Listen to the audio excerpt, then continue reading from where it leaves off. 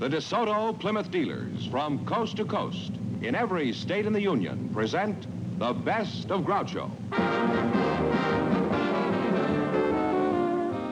Groucho's on vacation, friends, and while he's away, your DeSoto Plymouth dealer brings you some of the best shows of previous seasons. Shows that you've told us you'd like to see again.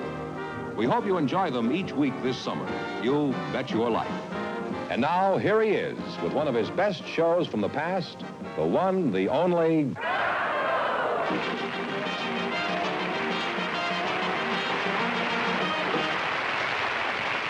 Well, here I am again with $1,500 for one of our couples.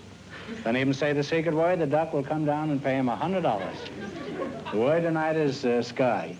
Cute little rascal. All right, that's enough now. Well, Groucho, we invited some young engineers to the program tonight, and just before we went on the air, our studio audience selected Mr. Michael Markakis. His partner is Miss Janet Farrington Rouse. Folks, please come in here and meet Groucho Marx. Well, Rouse for the engineer. Bring him in. Well, how do you do? How do you do? Welcome, young kids, youngsters, for the DeSoto Plymouth dealers. Say the secret word and you'll divide 100 smackers. It's a common word, something you see every day. Miss Janet Farrington Rouse, huh? That's right. That's a pretty fancy moniker you got there, Janet. Sounds like you come from the polo set in Long Island. How old are you, Janet? 25. 25, huh? Are you married? No, I'm single. Single, huh? Michael Markakis, Markakis, huh? Markakis. That's kind of an odd name. What kind of a name is that? It's a Greek name. A Greek? Yeah. Oh.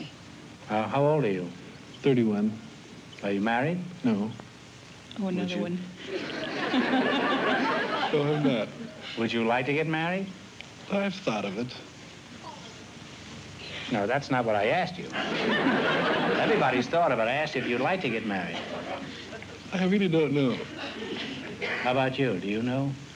Whether he wants to get married or not? No, whether you want to get married. I know you think that he wants to get married, but how do you feel about it? I think it's a fine thing for many people. Uh-huh. Mm-hmm. What sort of work do you do, I'll get back to this in a minute. You haven't heard the last of this, Miss Rouse. I don't think so either. What sort of work do you do, Mike? I'm an electronics engineer. Oh, is that so? Well, where do you drive the streetcar? It has nothing to do with streetcars. It doesn't? Well, how do you get to work? Drive to work. But seriously, Mike, a comedian always says seriously after he has said something that hasn't gotten a laugh. No, true, they say something and go on for 3 or 4 minutes and there isn't a sound in the audience. And then they say, seriously, folks, I'd like to talk to you about, which also doesn't get a laugh, as I just discovered. How does the science of electronics contribute to our daily life? I think you're acquainted with most of the things that we have around us all the time. I'm acquainted with them? Yeah, I mean, like these lights and lights, radios, yes, television radios, sets, like you mentioned. Yeah. But, that's pretty elementary stuff, isn't it? Huh? Well, there's other more interesting things, say like a vacuum cleaner that they've been playing around with lately. They have a photoelectric cell on the front end of it. And that's so you can see if the maid is doing her job properly? No, the vacuum cleaner does its own work. When the sun comes up in the morning, well, the vacuum cleaner, the photoelectric cell tells the vacuum cleaner to come out of the closet. And it heads for the lights, you see. And every time it bumps a wall, it changes and goes in a different direction. Well, how do people protect their... Excuse me, can I ask you... No, I'd be...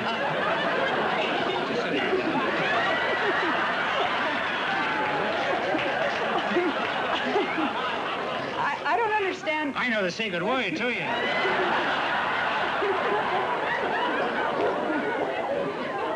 And the answer to the big question. Oh, boy, am I going to make money here tonight?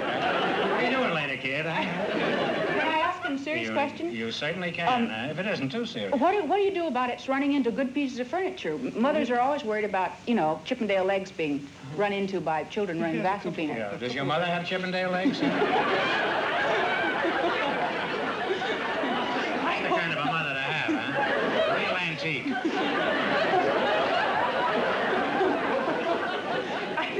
Don't you want it back? No, I prefer it this way. I'm going to come in here every week at this time. But seriously, folks. Oh,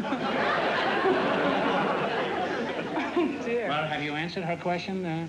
It repels itself automatically. Yes, automatically. And then there's a light bulb in the closet, so that when the sun goes down, well, the vacuum cleaner automatically heads back for the closet. Now, just a moment. Suppose it's raining. What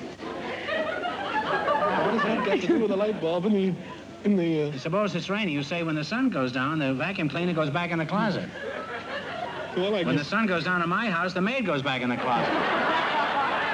Even before the sun goes down. Around noon, she goes back in the closet. You try it here for a while, huh? This is an awfully zizzy vacuum cleaner. Yes, it certainly is. I'm tired of standing up. Would you mind taking this seat for a while? No, you. Fine. Musical chair, as we call it.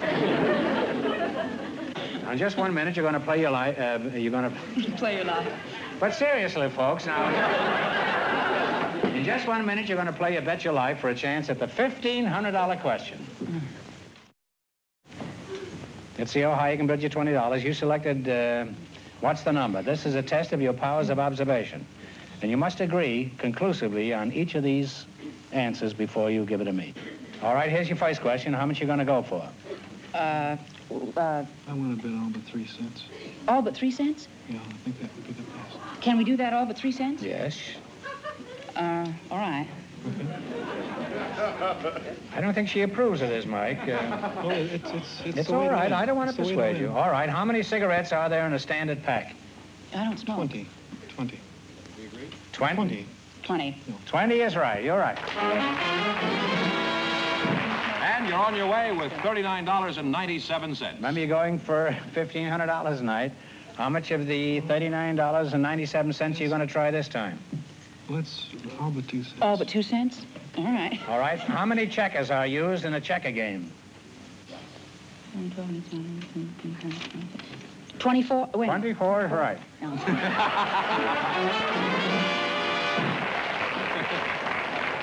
You now I have, don't get any more help now, huh? you now have $79.92. And here's your third question. How much will you bet? All but a penny. Yeah, let's go. All right. Now, one answer. How many white stripes are there in the American flag? How many white stripes? White stripes, yes. Oh. There's 13. 6 and 7. Is that right? It would have to be 6 or 7. Well, it wouldn't start on the white on the outside, so it must be... One answer now. 6. Okay. What's the answer, you two? 6. 6. 6 is right. You've now climbed to $159.83. No. Here's your no. last Whole chance to thing. beat The the whole other thing. couples. You're Yeah. going to bet the whole thing, Yes. huh? $159.83. Mm-hmm. How many keys are there on a standard piano keyboard? Oh, Again. Lord. 8 times 13, 3 is 24. 8 octaves. F, G, A, B, C. There are 8 keys in an octave. Do you know how many octaves there are? And then there are 5 keys in between. Hold it. There's 13. Come on, kids, time's up. 24 keys. 54. No, I'm sorry. It's 88. Oh. Gee. Forgot the black keys. Well, they went broke, Well, Groucho. when nobody leaves here broke, I'm going to give you one more question. Get this right, and you'll split $25 between you. Are you ready? Yes. Who was buried in Grant's tomb? Mrs. Grant. Mrs. Grant is right, huh?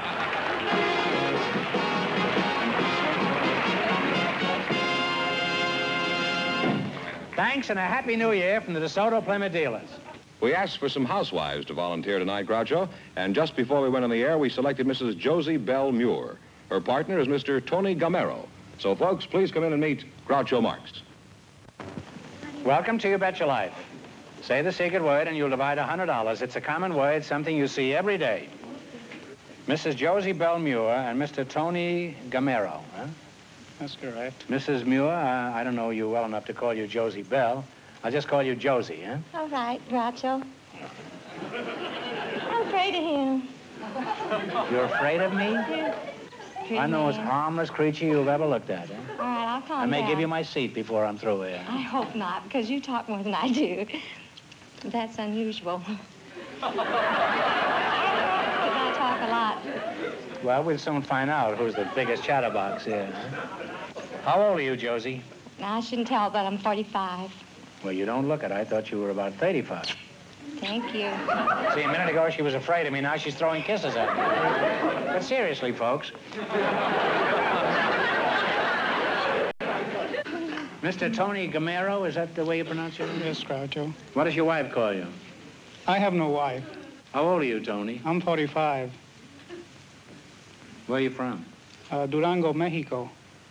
Antonio, is Mrs. Gamero from Mexico or the United States? There is no Mrs. Gamero. That's a shame. What happened to her? I've never been married. Still sticking with that cock and bull story, huh? Have you ever been engaged? Yes, you might say that. I just did say it. What happened? She was too rich. What do you mean, you drifted apart? Well, we did. We drifted apart, yes. Were you conducting your romance on a life raft or something? No. You say she was too rich? Yes, her family was very wealthy, and I was afraid that I could afford what she was accustomed to. I see. That is her station in life. Did it ever occur to you that you could have become accustomed to living the way she did? Yes, it does now. Well, I'd like to go on talking to you two, but now it's time to play You Bet Your Life. You beat our other couples, and you get a chance at the $1,500 question. Miss Rouse and the electronics engineer lost all their money, so these people have a clear field, and the secret word is sky. Here we go. Let's see how high I can bid you $20. Out of our list of 20 categories, you selected number 8, capitals of Latin American countries. You ought to be good on this. Here's your first question. Talk real loud. Now, how much will you bet? Let's make it 1953. I've got that one, yeah. All right. What is the capital city of Brazil? One answer between you. Now, talk it over before you answer. You have to agree on this. All right, come on. Rio de Janeiro. That's right. Rio de Janeiro is right.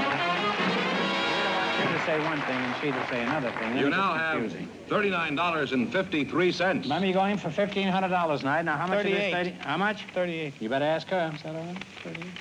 All right. What is the capital city of Peru? Lima. Lima is right. You now have $77.53. Here's your third question. How much of this will you bet? 75. All right. 75. 75. All right. What is the capital city of Chile? Santiago. All right. Santiago is right. All right. Here's your last chance to beat the other couples. How much of this $152.53 are you going to risk? 150. Come on, kids. All of it. Okay. All of it. What is the capital city of Nicaragua? Talk it over. One answer. Caracas. No, Nicomas. Huh? Nicomas. One answer between you. Nicaragua. Come on, you got 5 seconds. Nicomas. Wait a minute. Nicomas? I can't think of it. Nicomas, or whatever. No, I can't pronounce I'm it. sorry. It's Managua, I guess. M-A-N-A-G-U-A. That's Managua. right. Yeah, that's right. I'm sorry. Well, they went broke. Yeah? Didn't they? Well, nobody leaves here broke. I'm going to give you one more question. Get this right, and you'll split $25. Are you ready? Ready. What time of day do you go to night school? At night. Nighttime is right.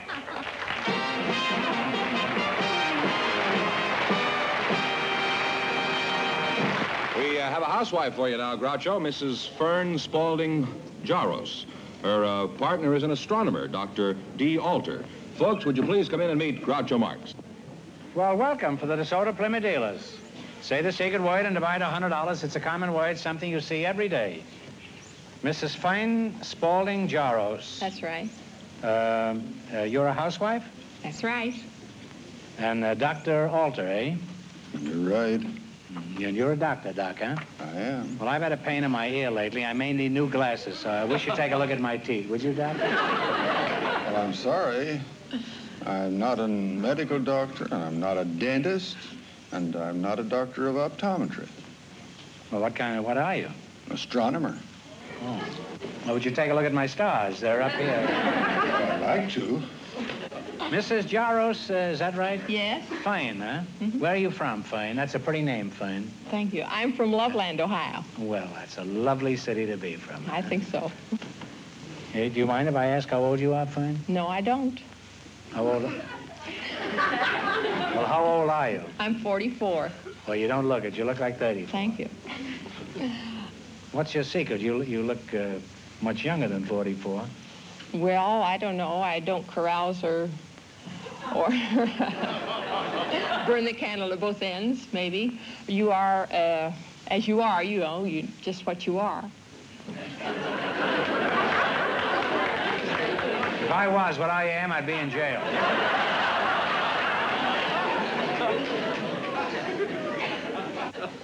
Fine, getting back to you, are you married? Yes, I am. Did you meet your husband in Loveland? No, I didn't. How'd you meet your husband? Well, I met my husband when I was playing in an all-girls orchestra. What was he doing in an all-girls orchestra? I mean, besides fiddling around. Well, his sister was subbing. I was playing trombone in the orchestra at the State Lake Theater in Chicago. Oh, I played the State Lake Theater in Chicago. You did? Yeah. Do you still play the trombone? No, I gave it up and had 3 children. Well, that trombone certainly became the horn of plenty.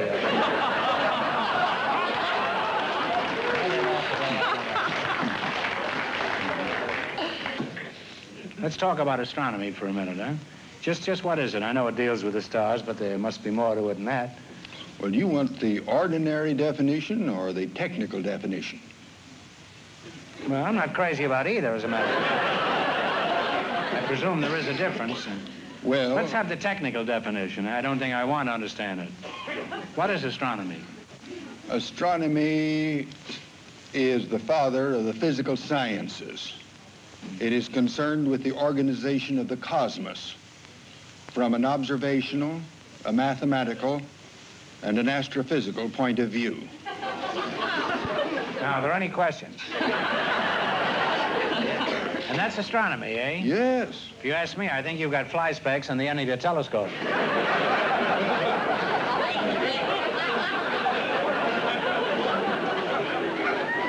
Could be true, you know. You think you're looking at Jupiter.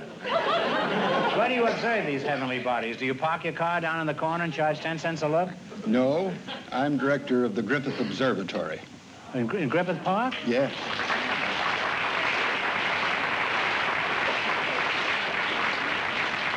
And you're the director of the observatory in Griffith Park, huh? Yes. Well, I've observed a few things in Griffith Park myself. Well, it's an honor to have you here, Doc. And after all the time you spent looking up, must make you feel good to have somebody that you can look down on for a change. Tell us something about Griffith Observatory. For example, what's your biggest attraction up there? We have 3 parts to the observatory. There's the Museum of Astronomy and the Physical Sciences. About 600,000 people visit it a year, and it's free. Then we have a big telescope, and sometimes as many as 600 people look through that on a single night. At once? No. There are 5 nights a week we have it open, if it's clear. Uh-huh. And then during the summer, we have that trip to the moon. Well, tell us about this trip to the moon. How much is it going to cost, and when are you starting? Well, suppose I took you to the theater. I'd seat you in there, and it'd get dark. Then suddenly... How dark would it get? Black. Then you see the moon just as an ordinary-sized moon, and gradually it grows. If you're like most of the audience, you'll forget that it's a picture at all. It looks so real. Then we start traveling over the moon, and you see the different mountains and the craters, very famous craters like Copernicus. This Judge crater up there? A lot of it. Yeah. Passing through the window, and at last we turn around to look at the Earth up there in the sky.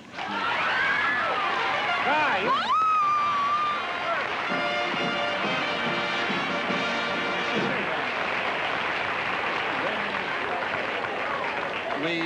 Now, you said sky, so you and this Miss Loveland over here each get $50.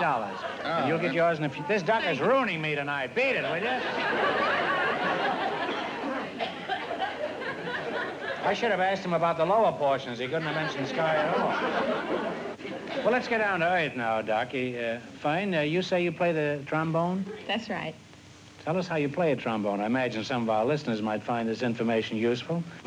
Certainly the fellow who plays one in our orchestra could send some instruction. How do you play this slip-horn? Well, you place the mouthpiece on your mouth, and then you bring your lips back, and then you spit the tone in, and you say, poo. You can't say foo or poo or anything like that. It has to be spit in because it's got to be clean. That's one of the filthiest explanations I've ever heard. Now, fine, we have a trombone player. You know, if we borrow this horn, could we persuade you to knock off a few jazzy bars? Oh, I'd rather not, Groucho. Oh, come now, Frank. Slip us something real way out, real George. Like feet up, pat him on the popo. Oh, I don't play This is anything. the beginning of a new year, you know. Let's have something appropriate, fine. Fire and fall back. Ah, the boy, George. Well, George never fails me in a pinch.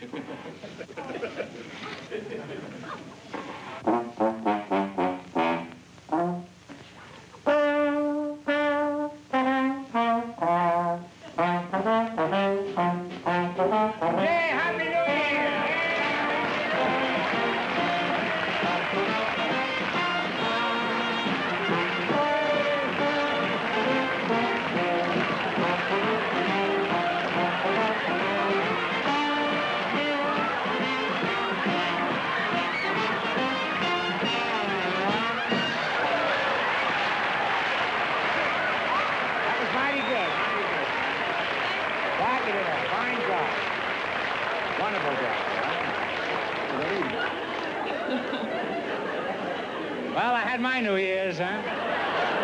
Didn't cost me a quarter. No headache tomorrow morning. Well, I'd love to go on talking to you two, but the time has come to win a sizable fortune. You win more than our other couples, you'll get a chance at the $1,500 question. I can't tell you how much you have to win, but Mr. Fenneman is going to remind our listeners. Both couples lost all their money. Here we go. Let's see how high I can build you $20. All these expressions have to do with trials and court procedure. Here's your first question. How much will you bet?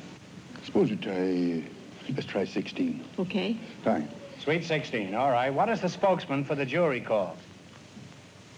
One answer now. Talk it over.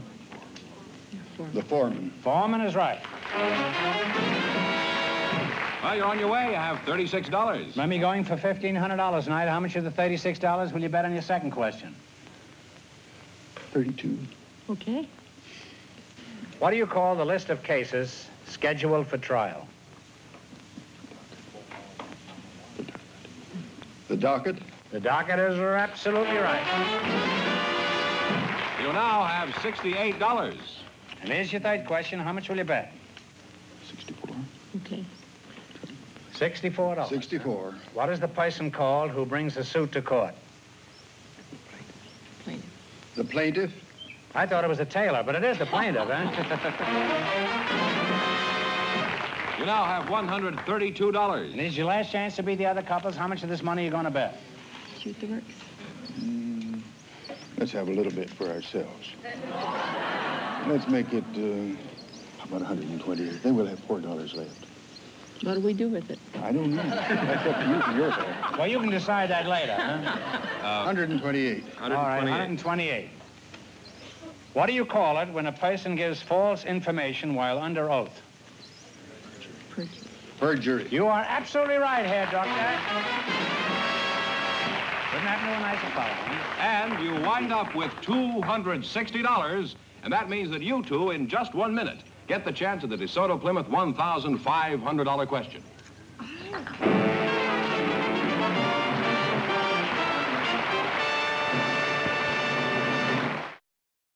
Well, here's the astronomer and his partner, Groucho, the winning couple, all set for the $1,500 DeSoto Plymouth question. Well, here we go for $1,500. I'll give you 15 seconds to decide on a single answer between you. Think carefully and please no help from the audience.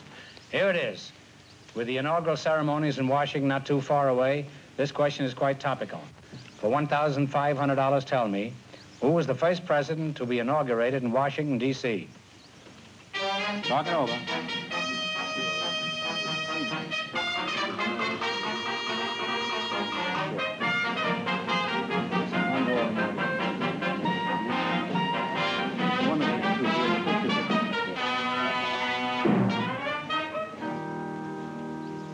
Madison. No, I'm sorry. It's Thomas Jefferson. Yeah. So that means the big question next week will be worth $2,000. Well, they lost the big money, but how much did they win in the quiz, George? $260 in the quiz. Well, congratulations and a Happy New Year to both of you and to all of our contestants on the show tonight.